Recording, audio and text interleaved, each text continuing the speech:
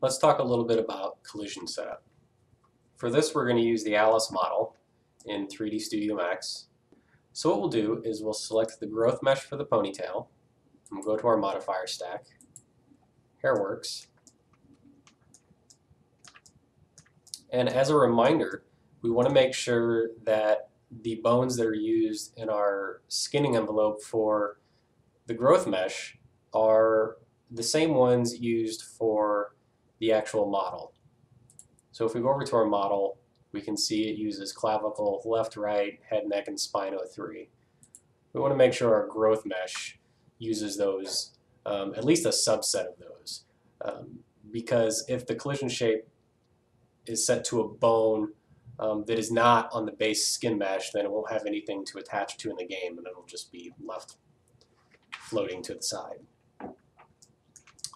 So with our HairWorks modifier selected, what we're going to do is go and bring in some shapes based on selected skin bones. So we're going to bring in clavicle left, right, head, and neck. In our case, we really don't need the spine for this.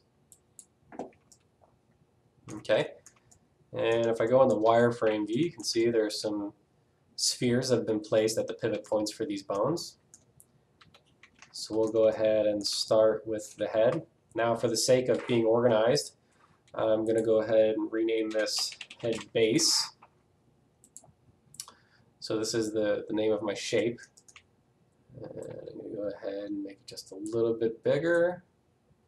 And what we want to do is just keep the ponytail from colliding with the main piece of hair in the head.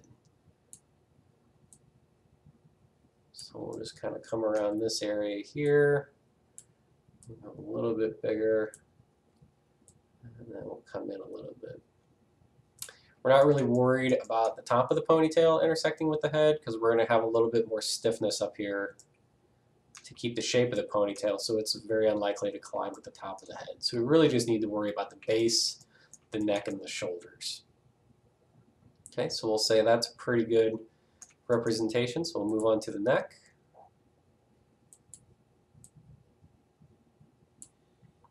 And we'll come up just a little bit, we'll move it back. And let's go ahead and set up the left clavicle so we can get our shoulder.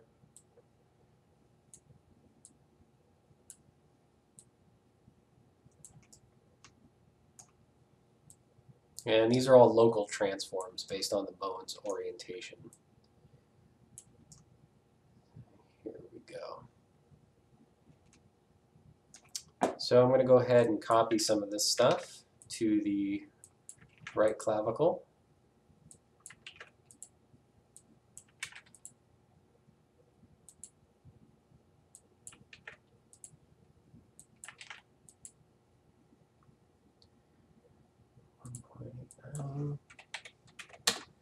And so we're going to flip this one.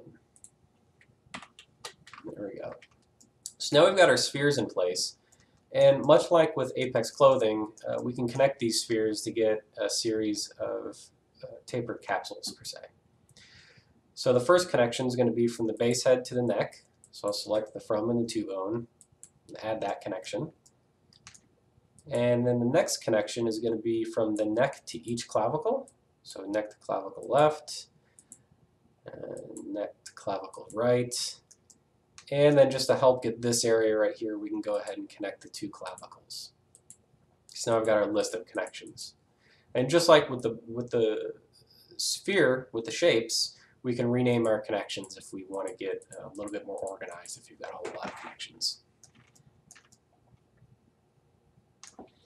And now if we wanted, we could go ahead and turn off the display of those shapes. And we can go ahead and export our ponytail. After importing your asset into the HairWorks Viewer, you can enable collision by turning on the capsule collision checkbox in the collision frame of the physical attributes. You can visualize this with the collision capsules visualizer.